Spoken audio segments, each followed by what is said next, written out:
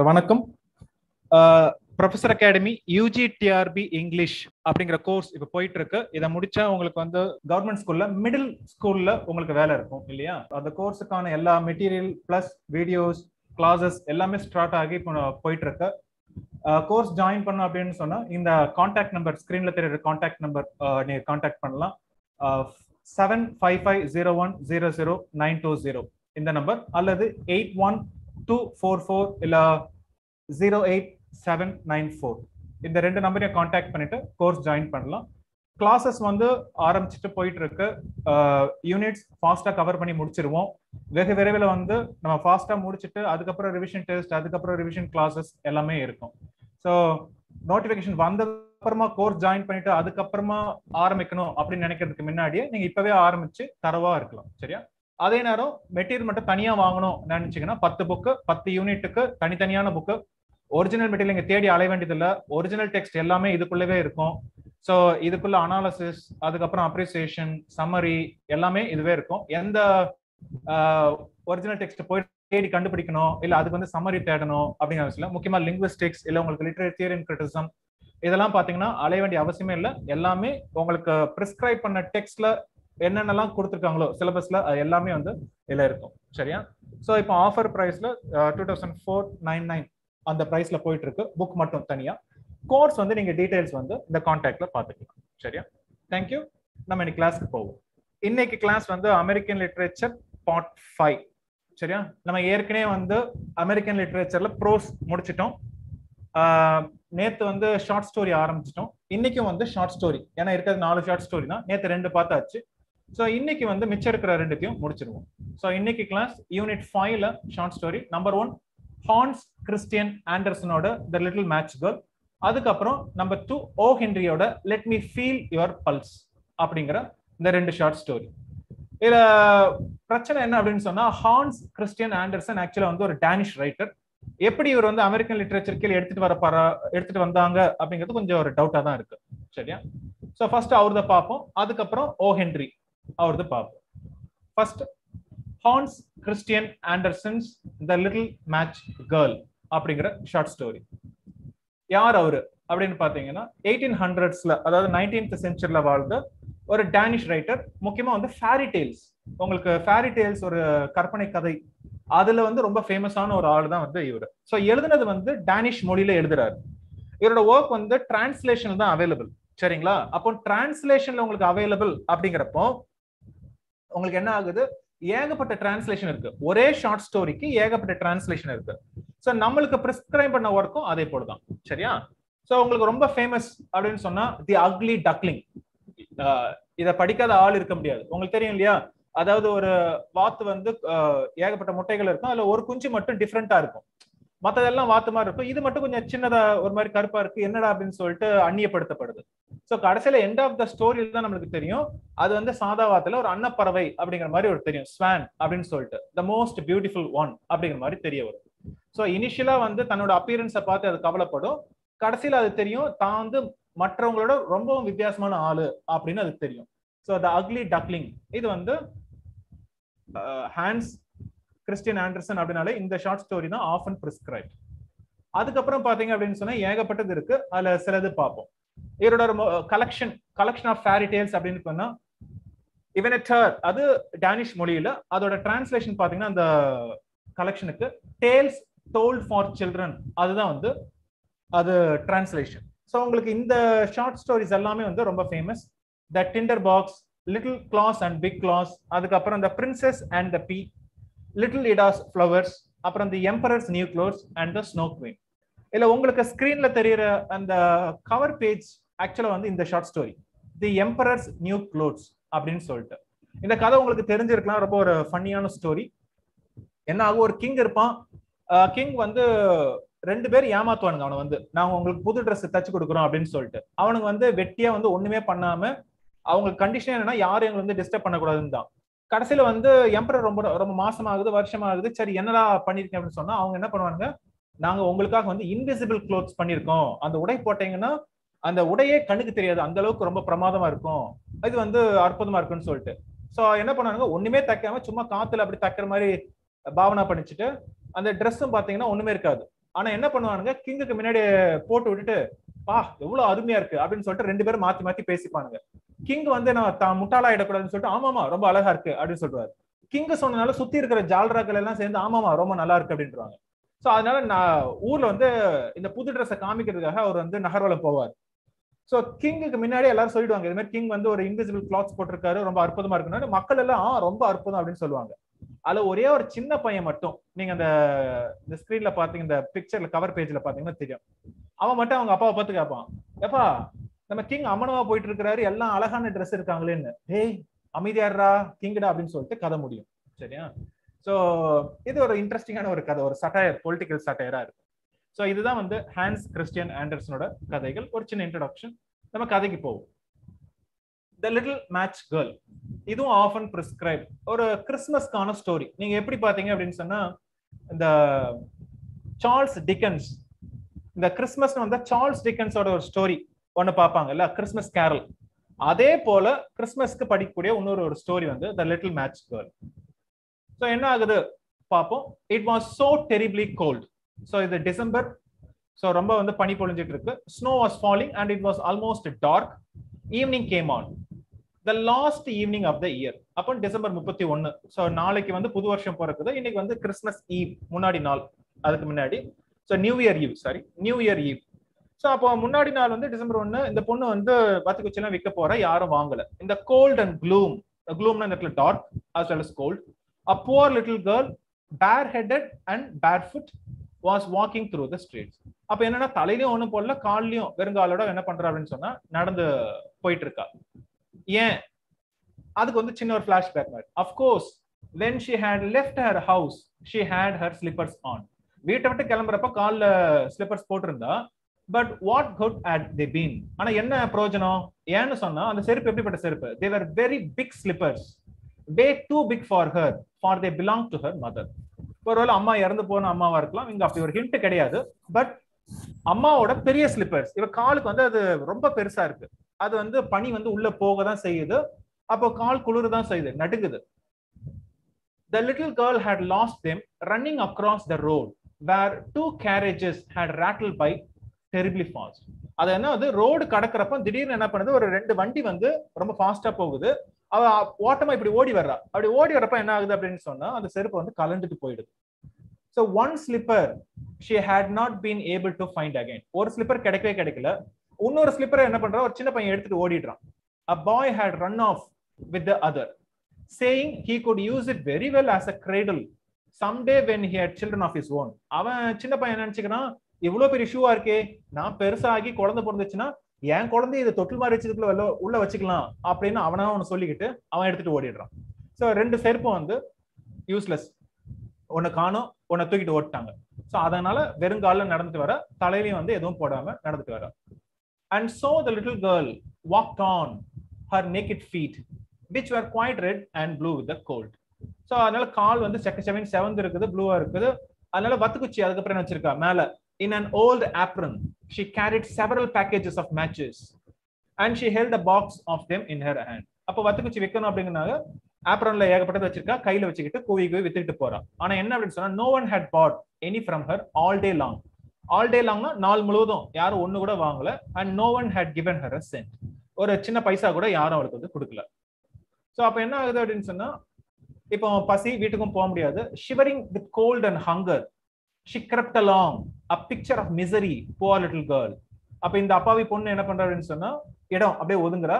The snowflakes fell on her long fair hair, which hung in pretty curls over her neck. அப்போ அவளோட தலைமுடி describe பண்ணப்படுது. எப்பவுமே இந்த தலைமுடி ஏன் டிஸ்கிரைப் பண்ணுவாங்க லிட்டரேச்சர்ல பாத்தீங்கன்னா, இந்த ஃபேர் ஹேர் அப்படிங்கிறது வந்து ஒரு ஏஞ்சலை டிஸ்கிரைப் பண்றதுக்கும் இல்ல வெர்ஜினிட்டியை டிஸ்கிரைப் பண்றதுக்கும் யூஸ் பண்ணக்கூடிய ஒரு இதா இருக்கும்.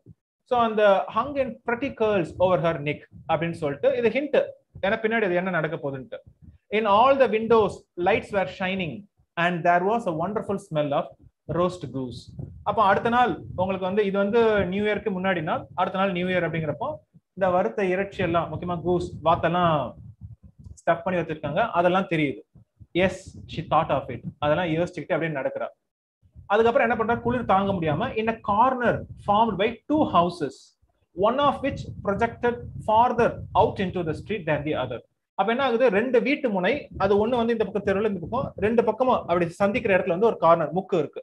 அந்த முக்கு சந்தில போய் நல்லா உட்காந்துக்கிறா, ஒருவேளை அந்த இடத்துல வந்து பனி கொஞ்சம் கம்மியா இருக்குன்னு சொல்லிக்கிட்டு. She sat down and drew up her little feet under her. So அடக்கி உட்கார்ந்துகிட்டு she was getting colder and colder but didn't dare to go home. ஆனா வீட்டுக்கும் போக முடியாது. ஏன்னு சொன்னா வீட்டுக்கு ஒண்ணும் விக்கல இன்னைக்கு. For she had sold no matches. ஒண்ணுமே விக்காதனால வீட்டுக்கு போனா என்ன ஆகும், அப்பா அடிப்பாரு. Nor earned a single cent. Her father would surely beat her. அதனால வீட்டுக்கும் போக முடியாது. அப்படியே வீட்டுக்கு போனாலும் waste. Besides, it was cold at home. வீடும் பாத்தீங்க அப்படின்னு சொன்னா ரொம்ப இது மாதிரி தான் குளிரா இருக்கும். ஏன்? For they had nothing over them but a roof. வீடு அப்படிங்கிறது மேல ஒரு சின்ன கூரை மாதிரி இருக்கு, through which the wind whistled, even though the biggest cracks had been stuffed with straw and rags. என்ன பண்ணிருக்காங்க, வீட்டு கூரைக்கு மேல அங்கங்க கிராக் எல்லாம் இருக்கு, பெருசு பெருசா ஓட்ட ஓட்டையா இருக்குது, அதெல்லாம் அடைச்சு வச்சிருக்காங்க. இந்த ஸ்ட்ரா, ராக்ஸ், பழைய கந்த துணி எல்லாம் வச்சு அடைச்சு வச்சிருக்காங்க. இருந்தாலும் என்ன பண்ணுது அப்படின்னா, இந்த குளிர் காற்று வந்து உள்ள கூடி விசில் அடிச்சுட்டு உள்ள வந்து இவங்களை தாக்குது. Her hands were almost dead. இப்ப என்ன, அது ஆல்மோஸ்ட் கையை ஃபீல் பண்ண முடியல, சத்த மாதிரி நம்மா இருக்கு.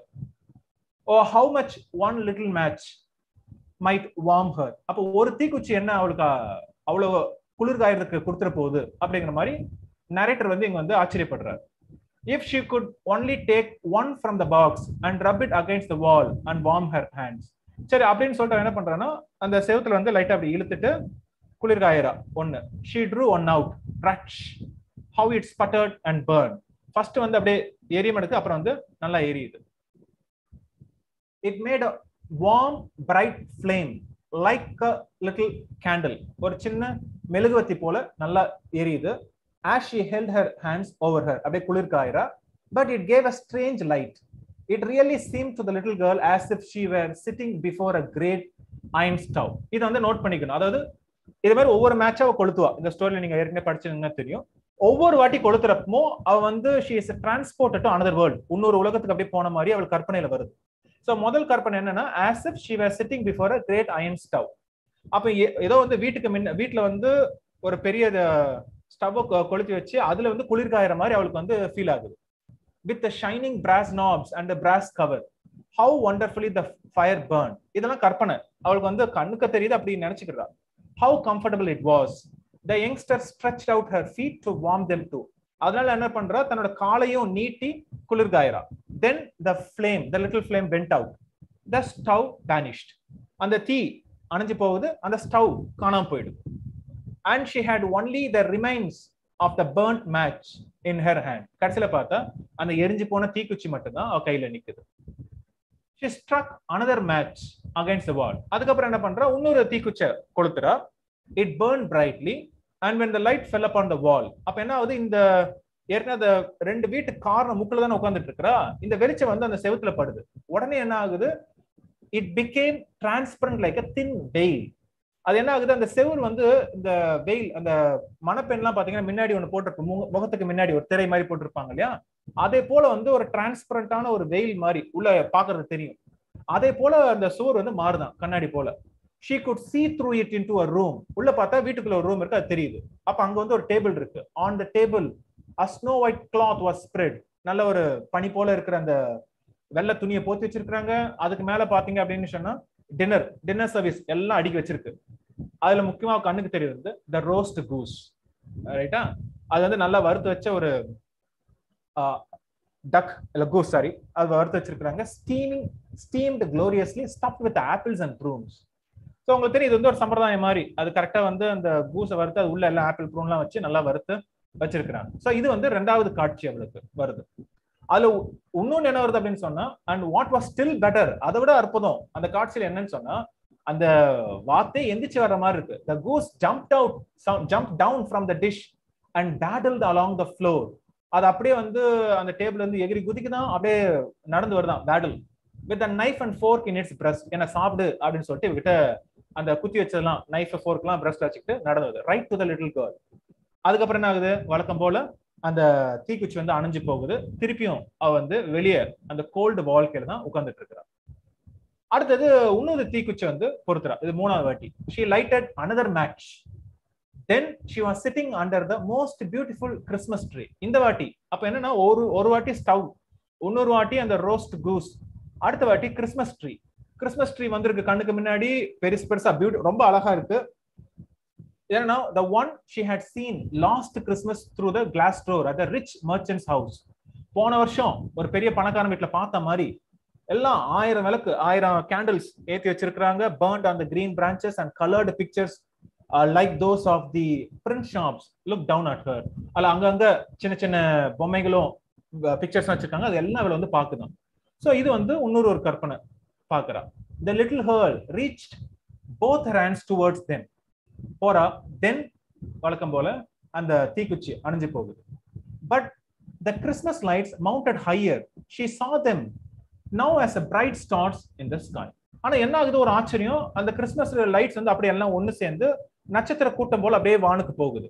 அதுல ஒரே ஒரு நட்சத்திரம் மட்டும் என்ன ஆகுது, one of them fell down forming a long line of fire. அப்படியே கீழே அப்படியே கொழுந்துட்டு அப்படியே இறங்கி கீழே வருது. உடனே இது வந்து என்ன சொல்றாங்கன்னா, இது வந்து ஒரு ஓமன் இல்லையா, ஒரு அறிகுறி. ஏற்கனவே வந்து அவங்க பாட்டி சொல்லியிருக்காங்க, now someone is dying thought the little girl. யாரோ இறக்குறாங்க. ஏன்னு சொன்னா for her old grandmother, the only person who had loved her and who was now dead. இப்ப இறந்து போயிட்டாங்க, ரொம்ப இவளை நேசிச்ச ஒரு அம்மா. அவங்க சொல்லியிருக்கிறாங்க, அதாவது when a star fell down a soul went up to God. அதாவது ஒரு நட்சத்திரம் படி கீழே இறங்க வர இருந்துச்சுன்னா ஏதோ ஒரு ஆன்மா வந்து கடவுளுக்கு கிட்ட போற மாதிரிடா செல்லக்குட்டி அப்படின்னு சொல்லிட்டு அவங்க பாட்டி சொல்லியிருக்கிறாங்க. சோ அப்ப இதை பார்த்தோன்னே அப்ப யாரோ இறக்குறாங்கன்னு. பட் ஆனா ஐரினி என்னன்னா, அவதான் இறக்குறான்னு அவளுக்கு தெரியாது இல்லையா. சோ அவதான் இப்ப இறந்துட்டு இருக்கா, மெல்ல மேல ஆன்மா வந்து மேல போயிட்டு இருக்கு. சோ இப்ப இது வந்து ஒரு அறிகுறியா வந்து அவளுக்கே தெரியுது. அதுக்கப்புறம் என்ன பண்றா, she rubbed another match. இந்த வாட்டி என்ன ஆகுது அப்படின்னு சொன்னா, அவங்க பாட்டியே வர மாதிரி இருக்கு. சோ அவங்க பாட்டி வந்தோடனே கத்துறா, பாட்டி கிராண்ட் மதர் அப்படின்னு சொல்லிட்டு கத்துறா, டேக் மீ வித் யூ, உன்னோட எங்களோட கூட்டி போயிடுங்க அப்படின்னு சொல்லிட்டு, I know you will disappear when the match is burned out. அப்ப அந்த குழந்தைக்கு தெரியுது இதெல்லாம் நம்மளுக்கு கற்பனை தான். ஏற்கனவே ஸ்டவ் வந்துச்சு, கூஸ் வந்துச்சு, அதுக்கப்புறம் கிறிஸ்மஸ் ட்ரீ வந்துச்சு. ஆனா இந்த வத்தி குச்சி அணைஞ்சதுக்கு அப்புறம் எல்லாம் மாயமா போயிடும்.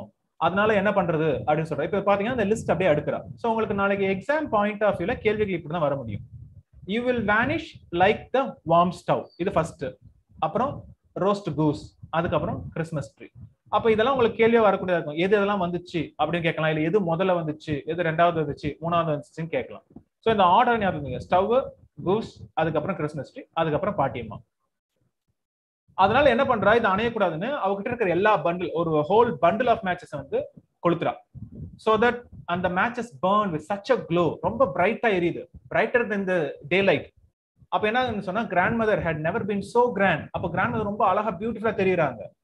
அப்ப என்ன ஆகுதுன்னா, she took the little girl in her arms. அந்த பாட்டி வந்து இந்த குழந்தையை எடுத்துக்கிட்டு ரெண்டு பேரும் வந்து வானத்துல அப்படியே பறந்து போற மாதிரி போகுது.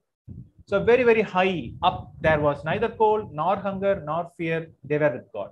அப்ப ரெண்டு பேரும் கடவுள்கிட்ட போற மாதிரி. அப்ப முன்னாடி சொன்னதெல்லாம் வந்து ஒரு ஹிண்ட் தான். அப்ப இவதான் இறந்து போயிட்டா, குளிர்ல இறந்து போயிட்டா அந்த குழந்தை. அது அப்படியே வந்து பாட்டி கூட்டி போற மாதிரி, ஒரு ஏஞ்சல் வந்து கூட்டி போற மாதிரி போகுது. அப்புறம் காலையில பார்த்தா, இந்த corner leaning against the wall sat the little girl with red cheeks and smiling mouth, frozen to death. அப்ப அதிகாலையில பார்த்தா அவ என்ன பண்றா, on the last evening of the old year, முன்னாடி நாள் வந்து உறைஞ்சு போய் பனியில உறைஞ்சு போய் இறந்திருக்கிறா. The new year's sun rose upon a little pathetic figure. இவ மேலதான் அந்த சூரிய ஒளி படுது. The child sat there stiff and cold, holding the matches of which one bundle was almost burned. அப்ப நேத்து ராத்திரி நடந்த மாதிரி ஒரு பண்டில் மட்டும் எரிஞ்சு போய் இருக்கு, மத்ததெல்லாம் ஒவ்வொரு நாட்டி எரிச்சது கிடக்குது, அங்கங்க கிடக்குது. அப்ப அங்க மக்கள், ஊர் மக்கள் வந்து பாக்குறாங்க, ஐயோ பாவம், she wanted to warm herself. ஆனா என்ன ஆகுது, ஆனா அவங்களுக்கு என்ன தெரியல அப்படின்னு சொன்னா, no one imagined what beautiful things she had seen. அவ என்னென்னலாம் கற்பனையில பார்த்தான்னு அவங்களுக்கு தெரியாது. And how happily she had gone with her old grandmother into the bright new year அப்படின்னு சொல்லிட்டு முடியுது. ஒரு சோகமான கதை, அது ஒரு கைண்ட் ஆஃப் ஹாப்பி எண்டிங் மாதிரியும் இருக்கு, பட் சேட் எண்டிங் மாதிரியும் இருக்கு. ஸோ இது வந்து ஒரு கிறிஸ்மஸ்க்கான ஒரு ஸ்டோரி. அப்புறம் இன்னொன்று வந்து இது ஒன் ஆஃப் த டிரான்ஸ்லேஷன்ஸ் தான், ஏன்னா இது டேனிஷ் மொழியில எழுதப்பட்ட ஒரு கதை. நான் உங்களுக்கு கொடுத்துருக்கிறது ஒரு நல்ல ஒரு டிரான்ஸ்லேஷன். இது போல ஏகப்பட்ட டிரான்ஸ்லேஷன் இருக்கு. ஸோ டிரான்ஸ்லேஷனை பேஸ் பண்ணி உங்களுக்கு கேள்வி வராது. மோஸ்ட்லி வந்து அவர் என்னென்ன பண்ணா, எத்தனை குச்சி தீக்குச்சி யூஸ் பண்ணா, அல்ல எது முதல்ல வந்துச்சு, கடைசியில என்ன ஆச்சு, இப்படிதான் கேள்விகள் வரக்கூடியதா இருக்கும்.